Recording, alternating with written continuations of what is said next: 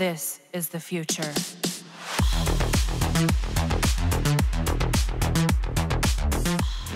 In just a couple of hours, we will be witnessing what will be the new content that is coming in the new war update of Warframe. If you are just like me who are anticipating this big update, then join me for a couple of minutes as we discuss what could possibly be coming with the new war update. There's no question that this will be the biggest, and the finale of the new war chapter. If you already know, Digital Extremes drop a couple of hints on what will be the final chapter of the new war, beginning from the Chimera prologue, which allows us to discover that the Orokin without balls, ball-less, is alive, and he rewarded as the sentient killer Paracelsus, which will be a big part for the final war between the sentients. Where will we use the Paracelsus? Will we strike it into the brother of Nata named Era, or will we use it to the Lotus herself? It says that this is the only weapon that can end a sentient life, and it's probably the weapon that will either kill or save the Lotus. How about you? Do you want the Lotus back, or do you want to slay her? Then after that, we got Jovian Concord, which introduces us to the amalgams and the origin of Lotus, or now called Nata. Then the Rising Tide, which introduces us to the Railjack system, and then Era, which introduces us to the Lotus brother, which seems to be controlling her. After that, there is the Scarlet Spear, which gives us a glimpse of how sentients will invade. And then, the untitled chapter, which is now called The Maker, wherein Era throws Nata into a pedestal, and it seems that this allows the Lotus to send commands to the sentients. And then we got Deadlock Protocol, which introduces us to Parvus Granum, and lastly, the Operation Orphex Venom, which gave us the ability to use our Cornbot against sentients.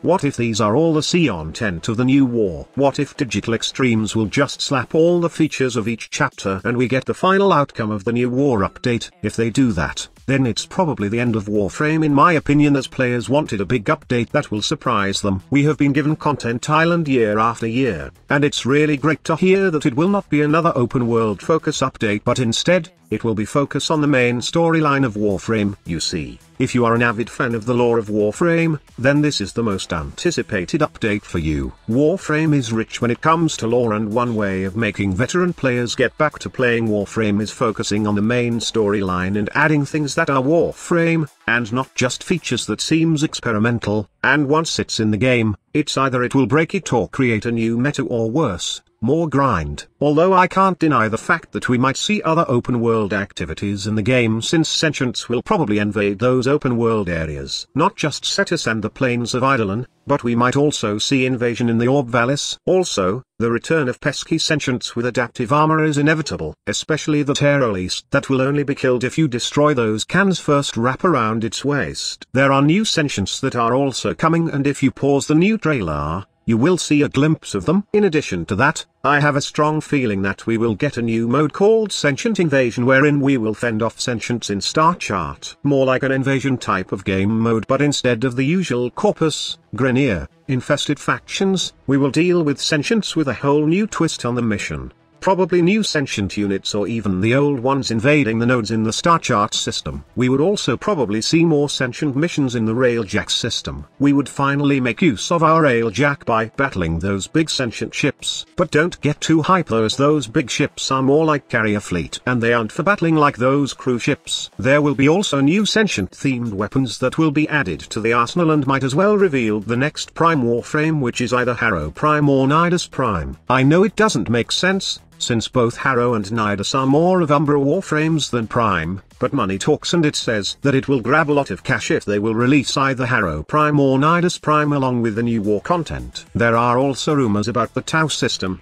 or the home of the sentients, and we could finally be getting a new Star Chart also, which will house sentient nodes. This is just a rumor though, as we have only seen sentients invading us and we haven't seen the Tenno invading their home. There's a strong possibility that the new war will end up bad for the Tenno and we will lose this battle then, which leads us to the next chapter of Warframe. Admittedly, I'm not 100% sure about us getting the Lotus back, since all I see with the current chapter of the new war is us fending off the sentients. The final chapter of the new war could be the opening of a new chapter in Warframe's storyline. The Tenno could end up broken in the new war, and will look for new powers to finally put an end to the sentient. Lotus will be lost forever, and we will avenge her death by slaying Era. This may be a heartbreaking ending for the final chapter of the new war, but it's better than plain getting the Lotus back, and feels like we are back at square one. Let me know your thoughts about this in the comment section below. Also, we might see the return of raids, but it will change into something playable even in solo runs. We all know that Digital Extremes get rid of this feature since it locked some content in party plays, and I'm still hoping that they will bring the feature back. Only this time, it won't need coordination from the team, but tasks that can be done solo or with a team. It will still have the raid feature with mechanics, boss fights, and plenty of players, but it would require less teamwork like what we have in the Eidolon hunting and Orb Mother heists. Overall,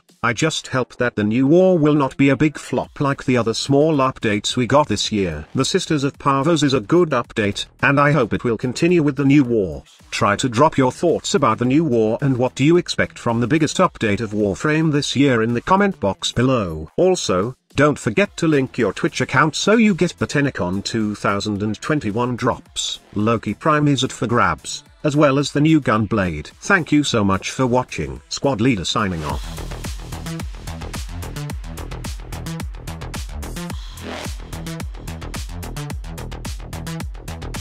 Evolution.